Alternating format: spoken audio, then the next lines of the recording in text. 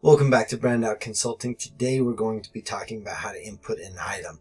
So here on our dashboard, we're going to go down to master files. Now, whenever we input something, typically we go to master files.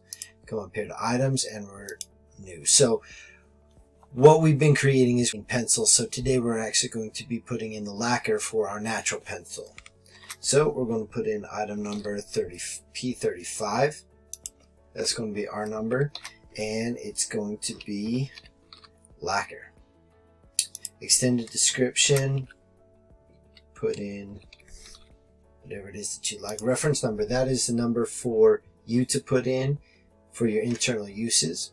Sales items number, that will actually connect with your accounting software. You can get it to talk to it either through Sage or QBO. So we're going to go ahead and click on item type. And if you notice, there's 4 types of items. There's raw material, resource assembled, bulk issue, and outside processing.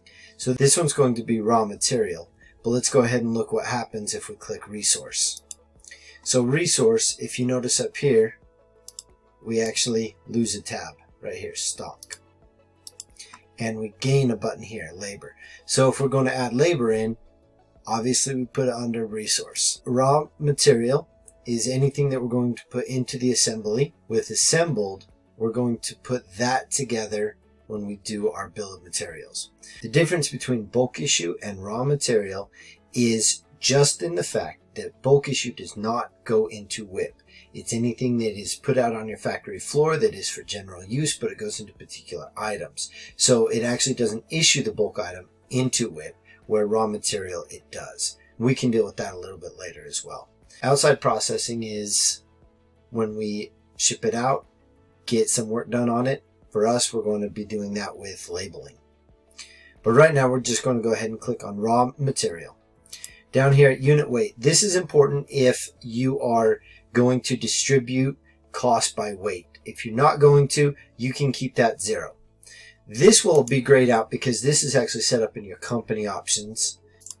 For unit costs, we're actually using standard costing. So we need to put in what we're going to measure against for our variances. So right now we're just going to put 0.017 as our cost. So it's going to cost us less than a penny per. For inventory cycle, if you keep it at 0, it will be always counted on every time you do an inventory count. You can change it here. For our default unit of measurement here, we're doing ½ an ounce per use. So there's 256 ½ ounces in a gallon, 0.5 ounce per gallon. Now here in the stock, we have our maximum, our reorder quantity, and minimum levels.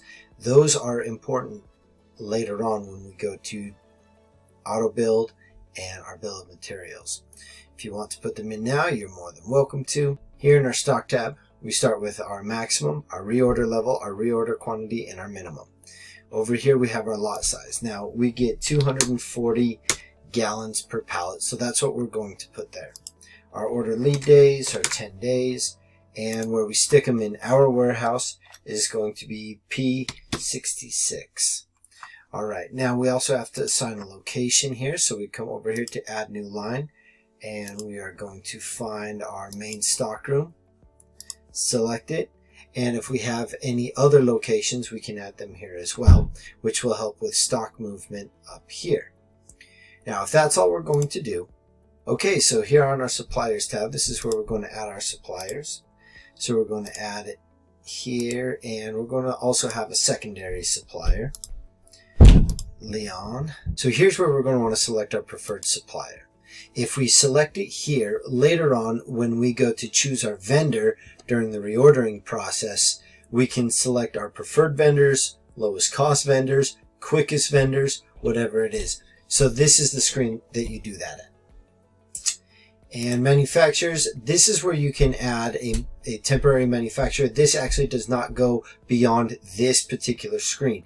So you don't want to add suppliers here. You can add suppliers in this line, but you cannot add any suppliers or manufacturers. It will only sit in this screen. Our costs, these will start to get better and more robust the longer we use the product. And as far as the rest of these goes, we will deal with the rest of these tabs as we go on. But for right now, we're going to click Save. And now we have our new item here in P35.